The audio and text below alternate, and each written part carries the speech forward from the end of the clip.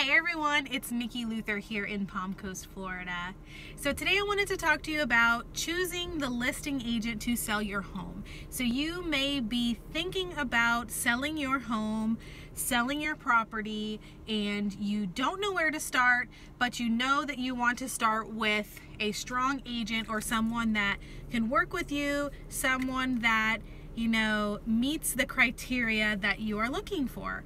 And it is okay to interview more than one agent.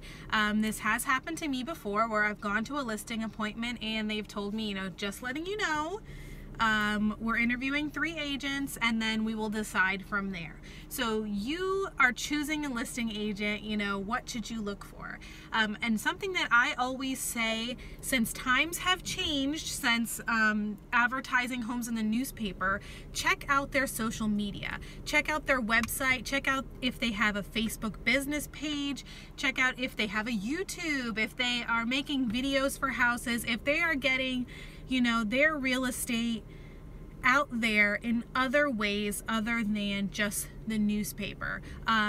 A lot of buyers nowadays are shopping online before they even call their agent. They have already seen the home and the photos online. So make sure you're choosing an agent that, they either do professional photography or they have professional looking photography for all of their listings. Something that I like to do lately is the drone photos. Gotta keep up with the best and maximum way to show off your home. And also when you're interviewing agents, make sure that they're not just dead promises. Make sure that you're looking, that you saw some of their reviews. For example, I had someone call me a couple days ago and their house is already listed and they said, it's getting ready to expire. It hasn't sold yet. We're really looking into hiring you to do it instead, which is a little awkward on the phone. But it's great because if you go in and look at the listing, the way the agent is advertising it, there's only 4 photos.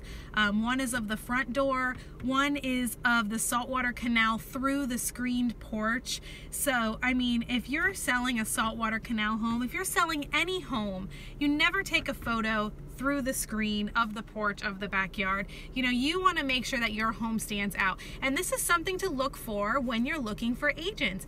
Look for all these things. See if, they are doing what they're saying that they will do. Check and see if they put it in the magazine. Check and see if they made the video. Hold them accountable for what they're promising. And that's why interviewing a bunch of agents is always good for you. Getting referrals from your friends, seeing who worked for them. And if you have any questions, you can always ask me.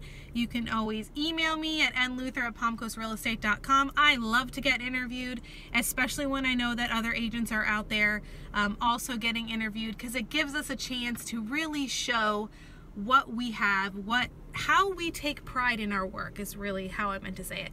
So I am reaching the limit on this video. I'm almost at 4 minutes.